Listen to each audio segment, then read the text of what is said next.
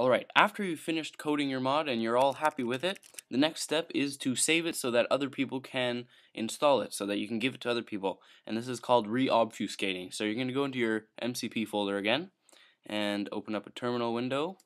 You're going to do cd space drag in MCP again like we did before, press enter, and now you're going to type in bash, and all you have to do is drag in this called reobfuscate.sh and press enter. So basically what this does is it goes and finds all the code that you edited, and it outputs only the parts of the code that you changed so that you can give it to other people. See, it'll say new class found, modified class found, and here it'll basically it lists all the things that it discovered that you changed, and then it's finished. So after it's finished, you go into the folder in MCP called reobf, R-E-O-B-F, and then into Minecraft, and here you will have a bunch of classes. The number of classes in this folder varies depending on how many classes you changed in your mod and how you made your mod and stuff, but basically this is your mod now. So you can give this to other people and they can install it, and I'll show you quickly how to install it.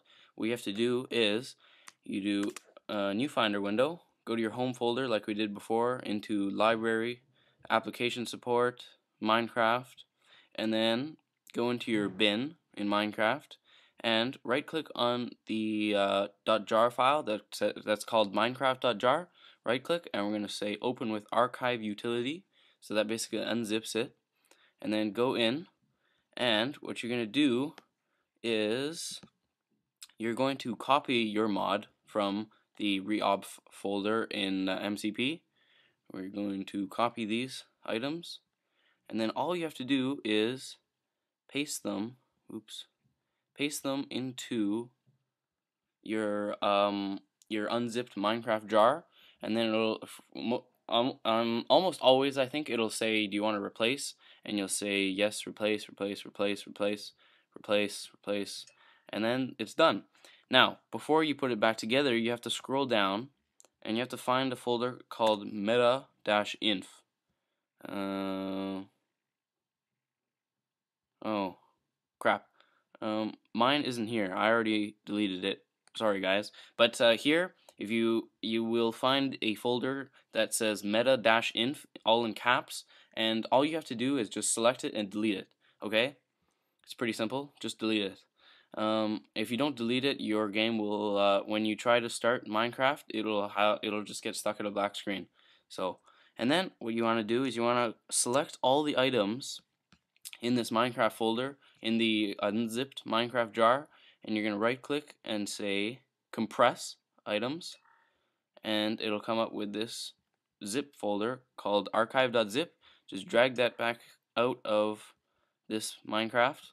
See, this is a little bit confusing, but this is the Minecraft.jar. When I opened it with archive utility, it made this folder, and that's where I was working in until now. See, that's the one with all the classes in. That's where you paste your mod, and then you compress everything in this folder. You delete the meta-inf folder in here, and then you compress this folder to get this. Okay, but I don't think it works if you just right click on the folder and try to compress it. You actually have to go in and you have to select everything inside and compress it. Okay, so after you've compressed it, you're going to want to rename this. Oh, sorry, rename your Minecraft.jar, call it backup. Oh crap, it's already taken. Okay, delete the other backup then. Backup. And then your archive.zip, you're going to name it Minecraft.jar. Would you like to use .zip or .jar? And you say, I would like to use .jar. Okay, and there your mod's been installed. So all you have to do is you open up Minecraft and log in. Mojang.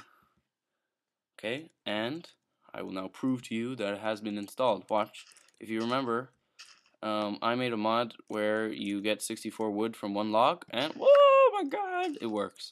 I also had a mod, included a mod where if you put one piece of dirt into a crafting grid, you get a new item with no name, but it's a new item nonetheless. Anyway, that's how you use MCP, everyone. And yeah, that's the end of this tutorial. So I showed you how to set up MCP and how to use MCP. In the next couple of tutorials, I have some tutorials on how to make your own crafting recipes, how to make your own furnace recipes. In 5 minutes from now, I'm going to record a tutorial on how to make your own block, which a lot of you have been asking for.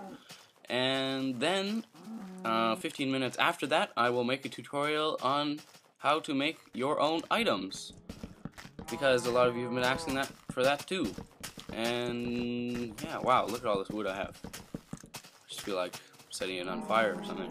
Anyway, please subscribe if you like these tutorials. I'll come up with a bunch more. And yeah, I'll see you next time. Thanks for watching, guys.